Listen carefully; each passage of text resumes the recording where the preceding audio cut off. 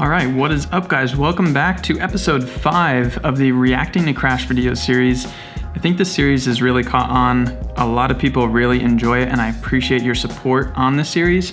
So if you enjoy it, drop a like down below, helps the video out just a little bit. If you're wondering where I'm at, I'm coming to you from a somewhat questionable hotel just outside of Phoenix. I'm on a trip right now that I'm gonna be making some videos on, which you guys will see after this video. So make sure you're subscribed to see some Arizona action. For our Reacting to Crash videos episode today, we have 4 different crashes, one of which is pretty graphic. I have to give you a little preemptive warning on that one. We're gonna save that one for last, so make sure you stick around to the end. As always with these Crash series videos, not looking to make fun of anyone or put down anyone. It's all about looking at crashes or incidents that happened and learning something from them. Also helping newcomers understand what went wrong so that they can kind of make a better judgment on if the sport is right for them or not. So let's play the classic intro scene and we'll get right into it.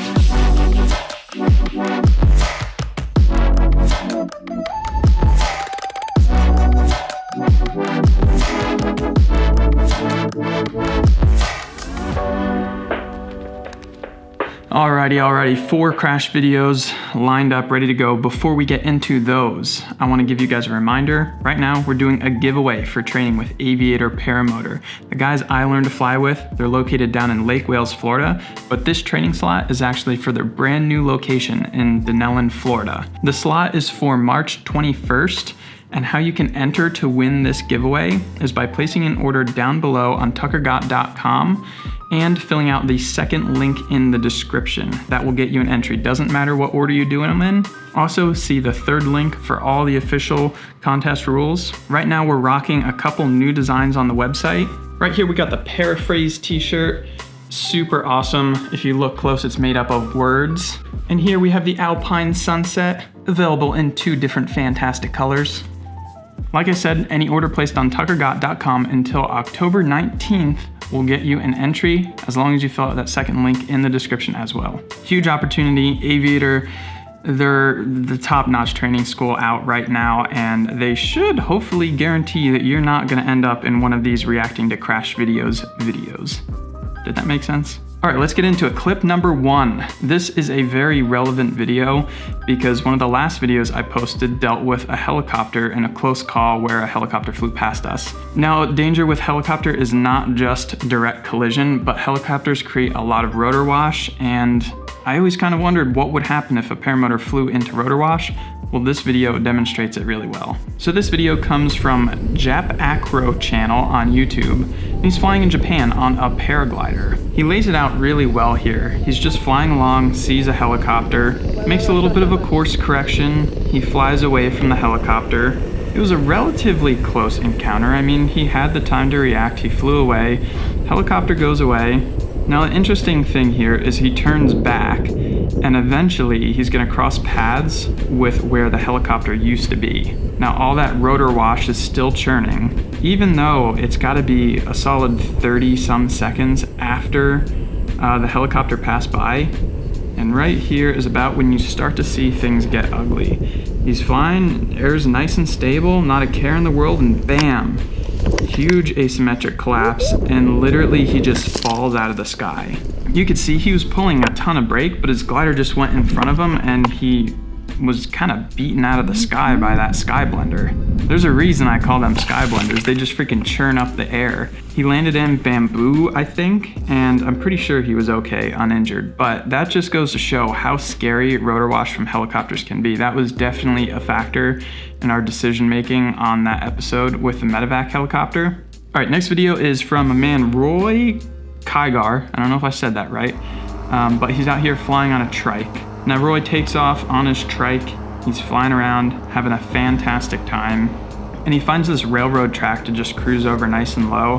This is something I would totally do if I was him in this situation.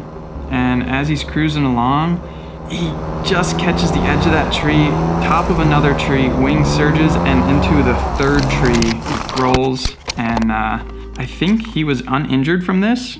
From what I read, he stretched his lines on his glider, broke a little bit of gear, and his reaction here was pretty brilliant. Well, that was ugly. Hey. Finally, I get a crash on video. Hey, Kevin, can you hear me? I have a little problem over here. I'm at your 10 o'clock on the ground. Just take a gander over here. Everything's okay, except for my pride. Really happy Roy made it out all right on this one. I can relate to this situation. If you guys watch my Icarus race series, I did a similar thing. I was coming in for a landing, and looking back, I just totally misjudged it. I knew I was gonna be close, but my wingtip caught the edge of a tree, and luckily I was like into my flare when it happened, so I wasn't going that fast. Oh yeah, we're down. But it made me fall sideways and broke my cage. It's much better to give yourself way more room than you need, because sometimes like all it takes is you catch a little line on a tree and it can tweak you enough to throw you into another tree. So yeah, obviously play it safe, stay a little bit farther away from trees and this stuff won't happen. All right, next video is from Richard Lowen. I don't know if that's how you pronounce it, but I tried. So Richard's out here with his buddy. They're setting up a trike to take off from, it seems like a kind of sketchy alley between some houses. And from what I gather from the video, it seems like the pilot in command here doesn't have a ton of experience. I'm gonna link all the videos down below so you guys can watch them. His buddy's kind of giving him advice on, you know, how to clip in, how to take off. It seems like he doesn't have much experience. It's gonna pull on you hard before it gets up. It pulls you back. Okay. So be ready for that. Eventually he takes off, does a perfect job, and boom, he's out into open fields. Happy days. He's just cruising along. He's doing really good, you know? Not a care in the world. Until his throttle cable snaps. And when your throttle cable snaps, that brings you straight to idle, and then there's not much you can do after that but come in for a landing. Dude man handles it, but I honestly think he could have done a much better job. In normal fixed wing aviation, there's a rule if you're climbing out and you're below a certain altitude, depending on the aircraft type and everything, that if it happens, you do not turn. You just go straight into what's in front of you. And I think this would be a good example of that sort of theory. He was relatively low and decided to try to hook a 180, and he just didn't have the altitude to execute that turn after his engine failure. I think he probably could have pulled off a 90-degree turn, and he obviously could have kept flying straight. This also brings up another good point about pre-flighting. You wouldn't really think, but I've actually seen quite a few throttle cables snap. Either the cable itself or part of the connectors that link it to the carburetor or the throttle itself. I've seen it happen a surprising amount of times. So that's always a good thing to pre-flight. And aside from that, in one case, my buddy Jeff actually had a throttle cable snap inside the tubing. So there was absolutely no way he could have known that that was gonna happen. So that goes to the point of always keeping in mind a landing option as you're flying, because for all you know, your throttle cable could just randomly snap inside the tube and boom, motor out. All right, final video. This is the gnarly one. This one comes from Rob Hummus. Hummus? Like the stuff you eat. So apparently this happened not too far away from me at a beach in New Jersey. Rob pulls up his wing. He's reverse kiting like a champ. He's got his chase cam. He turns around and takes off. Beautiful day at the beach. He's up and immediately you can kind of tell something's not right. The geometry just doesn't seem right.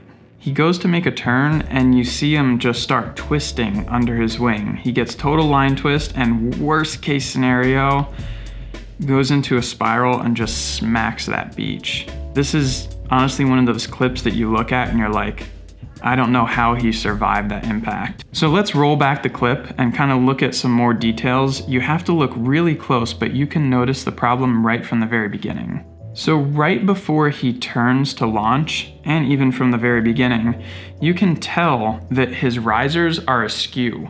The risers should be equal length as he's kiting his wing, but they're not. One is much lower than the other. He turns around and goes for his launch, and when you pause it with him facing forward, you can again see the left risers are all the way up by the hoop cage where they should be. The right risers are pulled almost halfway down, like very significantly. Now we see he proceeds to take off, and as soon as he gets in the air, you pause it again, and now is where he realizes there's trouble. His body is like he's flying sideways because that right side's pulled down so hard. You can see he's got his left hand buried trying to make a correction. He continues to fly, and I think a big mistake is he tries to make a turn to the left. His glider has, I guess, significant right weight shift in, and he's trying to get it to turn left. It's really doing the exact opposite of what the glider wants to do. And that's when the torque of his engine, I think, takes over, spins him around, gives him that line twist, situation you never want. And I believe at that point, the right weight shift takes over, and that's what turns him into that spiral, and unfortunately smacks the beach way hard. So I reached out to Rob. He actually sent me this video and told me, feel free to use it, feel free to analyze it, and I appreciate him sharing this whole situation with the community to try to help people out. So from the video, it was obvious that one riser was pulled down way more than the other, but I didn't really know exactly what was wrong. But Rob told me what he found was the riser itself was looped under his swing arm, which is crazy. I've never seen that before. He said he's never seen that before. But an interesting thing he said was it had happened to him 2 times prior. This was the 3rd instance that that riser got wrapped around his weight shift arm. That kind of adds to the situation because at some point he was kind of complacent. It had happened 2 times before, he got away with it. He said he only realized after he got off the ground that his riser was caught again. He thought he could kind of go with it and make a safe landing, obviously, but he kind of pushed past the boundary of what his equipment was allowing. Now, there's a lot of different things that can happen on launch. I've had lines get bunched together, lines get tangled. Sometimes you don't realize until you leave the ground. Best case scenario, you feel it, you see it or something before you get off the ground and you just abort. Obviously that doesn't always play out like that, and sometimes you'll leave the ground and oh shoot, something's tangled or wrapped around an arm. Now you have to do your best to milk that and be very gentle and figure out how it's affecting your flight characteristics to get yourself back down safely. Obviously he's flying at the beach and he's launching at the beach, so at some point in time he's got to make a turn and come back. If you're in an open field, best case is just keep flying straight and put her down. Obviously he didn't have that luxury, so he had to make a turn. I think in this case, I don't know, I wasn't in the seat, but I would imagine going right might have been better. Another thing is, as he started to twist, I imagine the torque of his engine is what twisted him around. At that point, when you start to feel yourself torque twist, it's probably not a natural reaction in the moment, but what you gotta do is let off power, and that will reduce the torque and let yourself untwist. Now you're compromising your altitude and you're gonna start coming down, but that's better than twisting up. A lot of good lessons to be learned from this one, and I applaud Rob for sharing it with the community, and I hope he gets well. I know he had a decent amount of injuries from this incident. So that's all 4 videos I've got for this episode of Reacting to Crash Videos. My camera's giving me a notification that it's gonna overheat because I'm filming in epic crispy 4K. Make sure you drop a like if you enjoyed the episode. Make sure you're subscribed so you stick around to see some Arizona action coming in the near future. And don't forget to get an order and that second link filled out before the 19th of October so that you can enter to win the aviator training. Hope you guys enjoyed this episode. I'm gonna cut it up right now and get it online, and I will see you guys in the next episode. Till then, peace.